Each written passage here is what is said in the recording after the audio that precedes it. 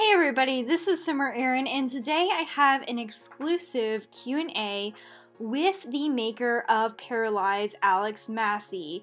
So I did ask Alex a couple questions, and luckily they were really kind and helpful, and they did say they don't have any time for any interviews or anything like in-depth like that, so please do not contact them. They're working really hard on the game.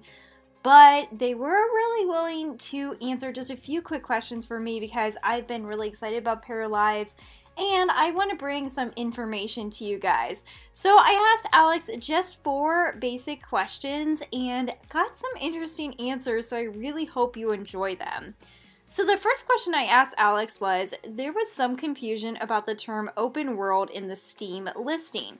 You also mentioned terms like open neighborhood or city. Can you explain this? How will the worlds or neighborhoods work in Paralives? And Alex replied, if you played The Sims Free, it's a lot like that, this game. There is a small town and your characters can move between different buildings and lots without any loading screen. So that doesn't totally answer my question in terms of if there's going to be multiple worlds. To me, it kind of sounds like there's going to be one world / neighborhood. But it does answer basically how it's going to work, so it does sound a lot like Sims 3, so that kind of excites me, not gonna lie. So my next question was, what is your favorite feature or a feature you would consider especially revolutionary? So Alex said, one of my favorite features is the fact that you can build walls of any length and any angle with a curve if you want. So I really do like that too. I think the flexibility of building is gonna be just really fun. No matter what, like if you are just a builder, you might just really like those features. And he also said, I'll finally be able to recreate my own house. Yeah, so I think definitely sometimes we have some limitations in The Sims and we can't do some of that stuff, so that's really cool. My next question was, what is something you'd love to have in the game but don't see happening? So I just thought that this would be kind of an interesting question in terms of maybe some limitations for the game. And I will credit Hip Hip Renee on this, aka Renee, because she kind of gave me this idea, I believe it was her, to kind of ask some question like this. And he said he would love to have a multiplayer option. You could interact with your friends, characters, and even build a house together. That would be great, but unfortunately it's a ton of work, so I prefer to focus on the single player experience. I totally get that. Honestly, I don't really care about having a multiplayer option myself, but I know a lot of people might find that fun, but definitely not something I expected.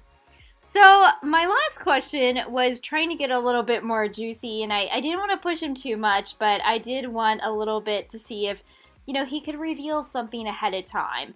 And I said, can you give us any hints about what to expect about Parafolks or content coming up? Because I've been so curious about Parafolks, especially because most of the footage we've seen, or actually pretty much all of it, has been about building. And so I know he's been working in Parafolks, but I am just really curious.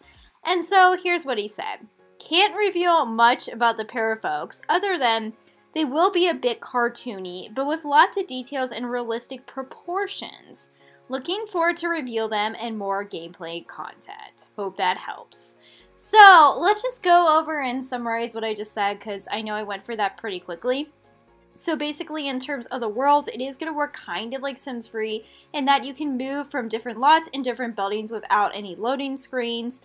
One of the features he likes the best is that there's a lot of flexibility in the build, and I think we've seen that. It's kind of spoken for itself in terms of the videos, and I really do like the curved walls, but I also really like what I can see in terms of customization would be something I would mention. And then there will not be a multiplayer option, not really any disappointment there.